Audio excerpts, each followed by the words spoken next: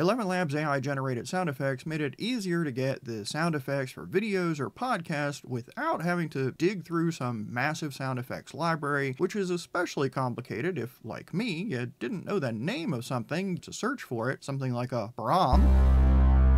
With ElevenLabs sound effects, you just describe the sound that you want, click generate, and you get 4 variations to pick from. ElevenLabs just upgraded sound effects to V2, which includes better quality, the ability to create looping sound effects, and a longer duration up to 30 seconds. Let's check it out. In ElevenLabs, we'll come over here on the left menu and click Sound Effects. There's sound effects here that have been generated by other users. You can preview those, you can download them, or you can use the prompt they use to generate a new sound effect. And you can filter these by category, whether or not they're looping, and what the duration is. This could be fun just to explore the sound effects, or maybe get an idea of what kind of prompts people are using to get what kind of effects. But we're here to generate our own effects, not explore the library, so we'll come down here to the prompt box. It looks like the last thing I did was breaking news music. We'll get rid of that. Let's just type in a desk bell ding. Below your prompt, you have 3 settings. You have looping, currently set to off, and it gives us an explanation that looping makes the end blend seamlessly with the beginning so that you could place this multiple times in a row on your timeline track of whatever editor you're using, and it'll just play through and sound like one thing, not like a bunch of small separate clips. We don't need looping for a bell ding. The next option is the duration. Auto lets ElevenLabs figure out how long the sound effect should be, but you can click on that and drag this slider anywhere from about 0.6 seconds up to 30 seconds. We'll just leave it on auto for now and see what it does. The last setting is the prompt influence. The default here is 30%. A lower influence level will let the model be more creative, and a higher influence level will keep it more constrained. We'll leave it at the 30% and click the go button. Our 4 variations are ready. Looks like they're each 4 seconds in length. Let's see what we got.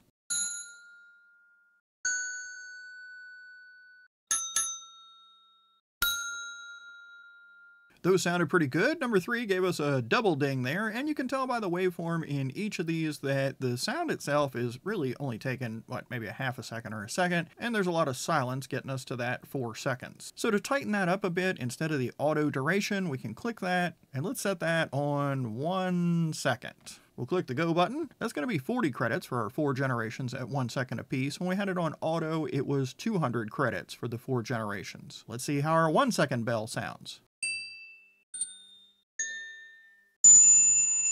And if one of those is what you need, you can click the download button to grab it, or you can add it to your favorites and make it easier to find later. Now, if you don't want the sound effects that you're generating to show up here in the library or explore page, you need to click this disable button. We didn't do that before we created these desk bell dings, so those might show up in the explore page. I'm fine with that. Let's try something different here. We'll do a cartoonish trombone wah wah wah sound. I don't know what that's called. I do need to switch the duration because I don't think that'll fit in 1 second. I'll switch it back to auto, and we'll click the go button. And here we go.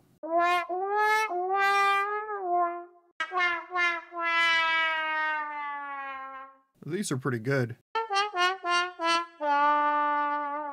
That had a few more wah-wahs than just 2. That one was fun. Let's try to create some sound effects for this video. I've got this clip on a track in Filmora 14, but the basic concepts would be the same in any video editor. It's raining outside, that could be a sound. We've got her sipping from the cup, she sits the cup down on the table, and then the cat meows. So let's head back over to ElevenLabs. I'll say a woman sips from a coffee cup, hit the go button. We've got 4 sounds.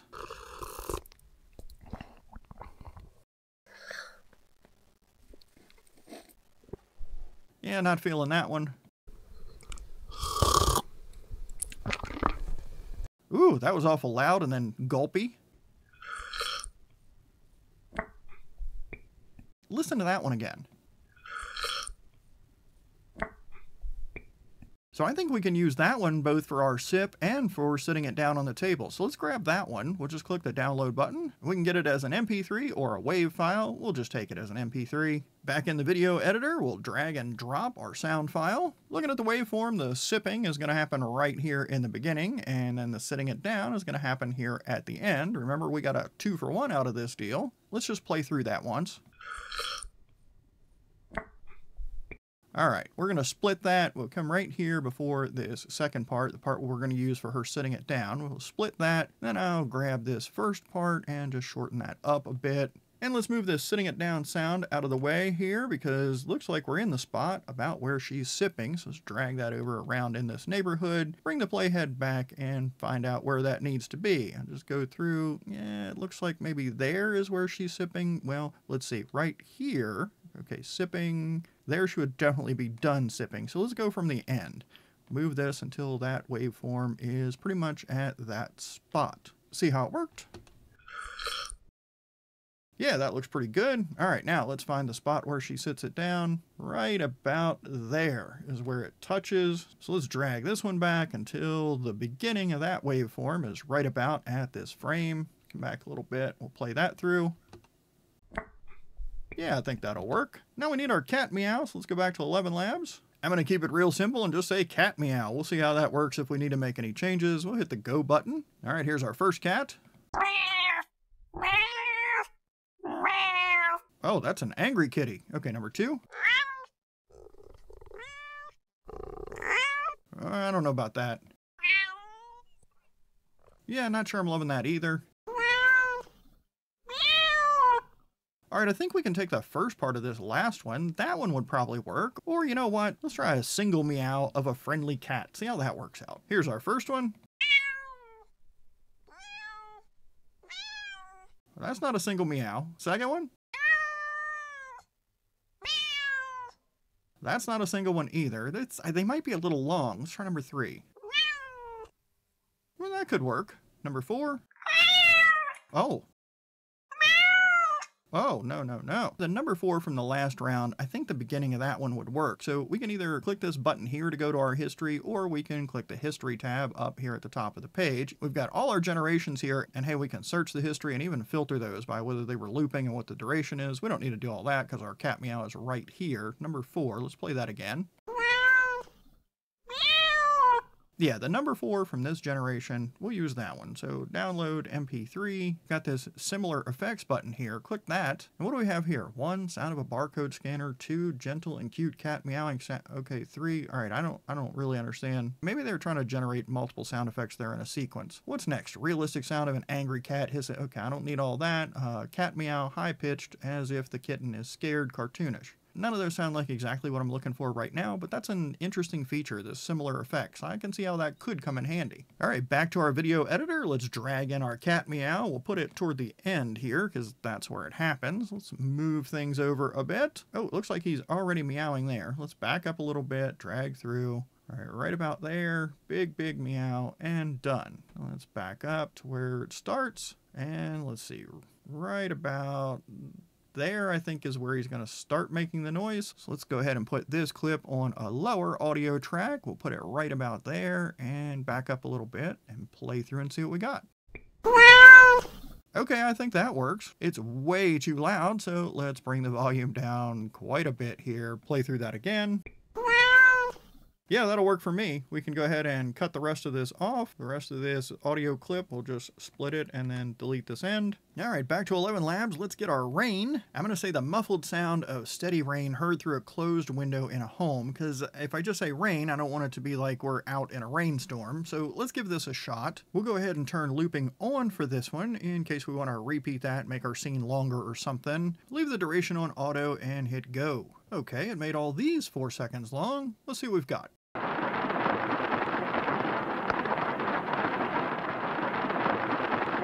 All right, the looping sounds pretty good. The sound of the rain is a little too crackly, I think. Let's see what else we've got.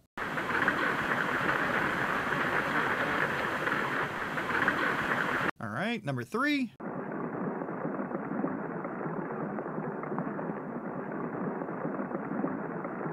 All right, I think I'm liking that one. Number 4.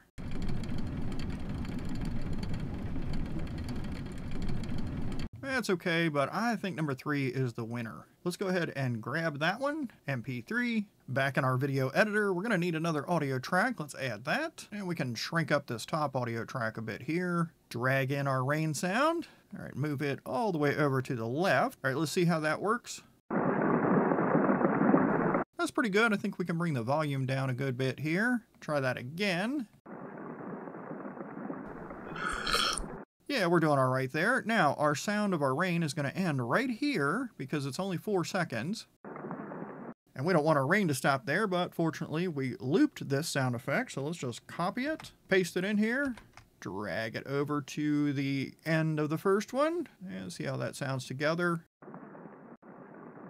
I think there's a gap in our rain file. Let's bump the volume up here a little bit and mute these other tracks. Check this out. Yeah, there's definitely a little silence at the end of this clip, and it should not be that way for a file that we're going to loop. So I went back to ElevenLabs and downloaded the file again to see if maybe it was just an issue with the export or download or whatever, but it was exactly the same. So I went ahead and downloaded the file as a WAV file. We'll drop that in here. Let's scoot over and check this out. And this WAV file looks like it does not have a gap at the beginning or the end. So let's go ahead and copy this, drop it in right next to it, and scoot it up real close. We'll zoom in here a bit more. All right, I see a little space here in the waveform, but it's less than a frame. So that might be just the way the waveform is displaying. Let's zoom this out, play through, see if we hear a gap or if it's smooth.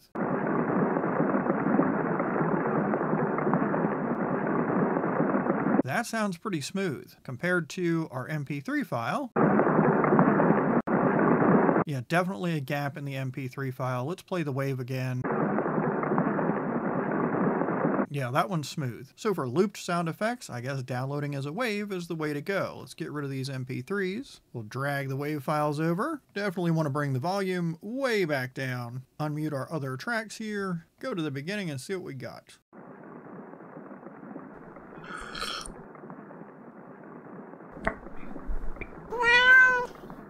We're sounding pretty good, but I think we need to bring the volume of this cat's meow down just a bit. Let's hear that part again.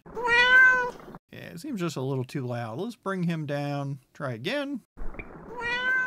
Yeah, I think that's better. Let's go back to the sipping noise and see how that sounds. That might be a little too loud too. Let's just bring that down a bit. All right, let's come back to the beginning and play the whole thing through.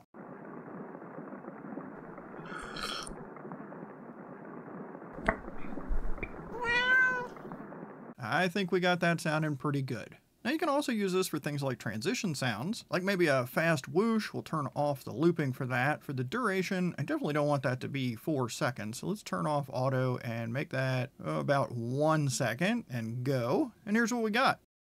That was really fast. The second one?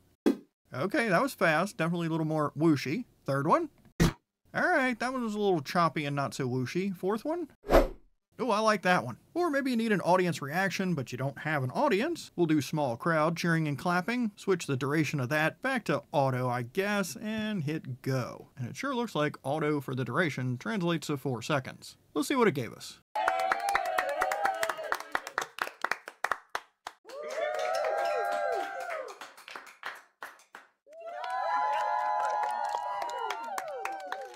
That one was weird. That one sounded pretty good. Now, ElevenLabs has a whole music section where you can create songs with instrumentals and vocals, but you can do music things here in sound effects too, like funny piano outro.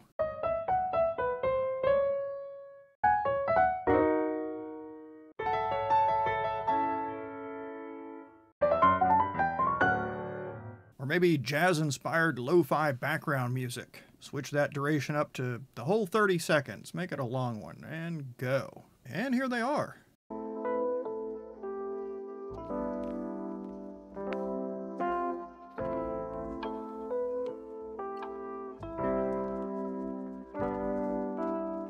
That's interesting. Number 2.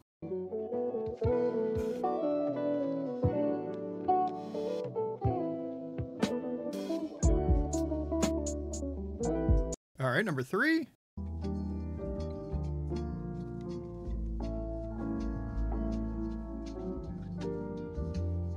Each one of these has a little something different going on. The last one.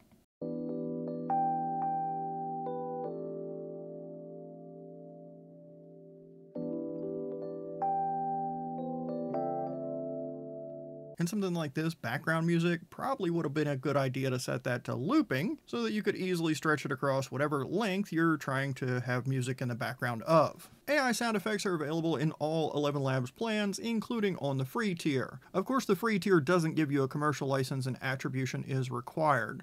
And as far as the credit usage for sound effects, it says with the default duration it's 200 credits per generation. If you set the duration yourself, it's 40 credits per second, with a maximum duration, of course, of 30 seconds. If you're not already using ElevenLabs, there's a link in the description. Head over there, check it out, have fun creating some sound effects. My name is Bob. I appreciate you hanging out with me. I hope you found this video helpful or at least entertaining, and I hope you'll come back and join me for another video.